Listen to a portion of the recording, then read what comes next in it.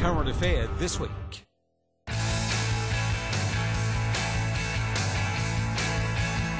With the Sunday Footy Show, was arguably Hobart's biggest ever game yesterday. North Melbourne and Richmond was plenty of tension going at 2 and 3. The Kangaroos were fantastic, they looked. They were, Hutch, and they turned out in big numbers down at Hobart. It was their biggest crowd, I think, and it was an arm wrestle in the first half, goal for goal, and that 15-minute period in the third quarter that we spoke about earlier where the Tigers were terrible and they turned the ball over and conceded 6 goals out of 7 from turnovers, and in the end, that was the difference, and we see there for the Kangaroos a pretty even performance. Jacobs in the possessions, and Lindsay Thomas was probably the difference with 5 goals.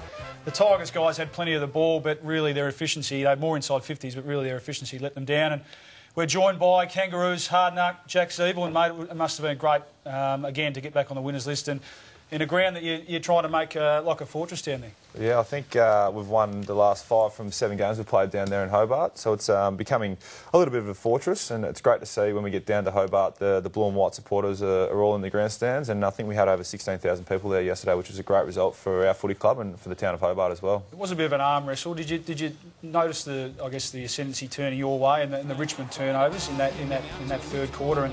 And we see here as we go to the highlights, you were really able to capitalise on that. And a bit of class in the end with Lindsay Thomas. Yeah, a few boys played pretty well in the second half, and the first half was a fairly tight tussle. It was a little bit frustrating at times with a few free kicks we gave away and some cheap goals, but in the third quarter we got things on our terms and we won the ball in a contest and got it forward to our forwards, and Lindsay had a big influence on the game, which was fantastic for him. Tell us about the midfield battle, because if you look at the stats sheet, you'd say that, geez, the Richmond boys probably came out on top, but it didn't really appear that way. A lot of their disposals were around the back half and ineffective, and you guys really tried to operate as a team, it looked like, and probably shaded them in the end.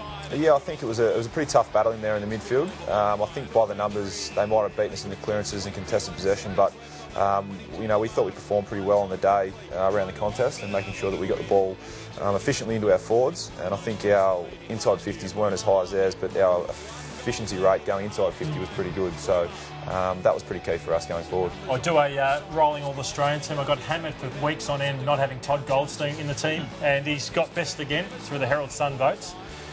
Is he improved again this year on what he's produced over the last few years? Yeah, obviously Big Goldie's been consistent over the last probably 3 or 4 years in his ability to ruck every game pretty much for the last 3 years, so he's definitely gone up another level this year. His first 6 rounds have been outstanding, and the way he competes physically in the air, and then his ability to get down and follow up and become an extra midfielder on the ground for a bloke who's 6'8" is second to none. Shawnee Higgins has been a super pickup. He's averaging 3 goals a game. Lindsay Thomas kicks 5 goals yesterday. It's just a multifaceted forward line down there, so you don't rely on big Drew Petrie or someone to take a big mark. Yeah, it's great to have Higo across from the Bulldogs. He's been really good for us this year, and I think with him kicking goals each week and Lindsay Thomas kicking 5 on the weekend, Jared Waite's kicked the bag this year. Drew, we know what he can do up the forward line. As you said, there's a different few points we can go to up forward to get the job done. Paulie, I want to ask you one question. If Stephen Morris wasn't playing forward yesterday and we see Damien Hardwick criticising the forward line, would Lindsay Thomas have kicked 5 goals?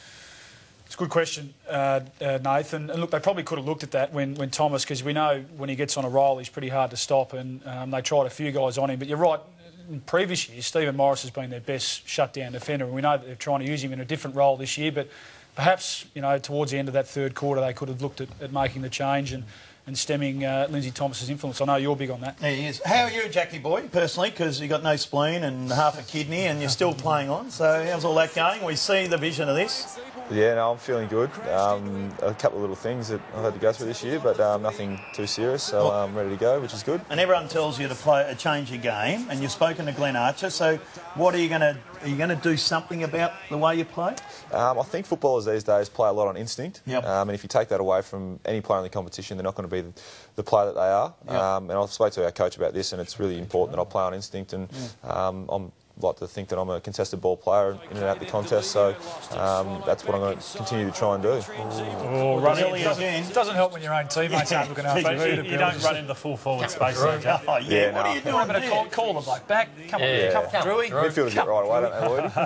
Call him back. Yeah, I can call him back in there.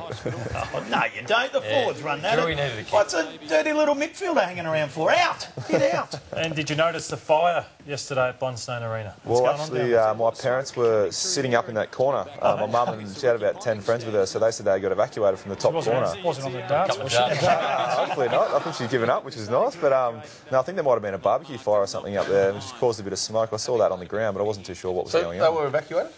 Just from that area. So those seats up there, I think they got just moved away. You didn't know during the game, did you, till afterwards? No, she told me that afterwards, but I just saw on the ground, I think it was at three-quarter time or half-time, you saw a bit of smoke. Smoke on the broadcast. I'd just ask one question. We talk about goal kicking all the time, and we always talk about Cloak everywhere. Can you please, how did Lindsay Thomas change? He kicked 5 straight again yesterday. Did he have a psychologist? Was it a coach?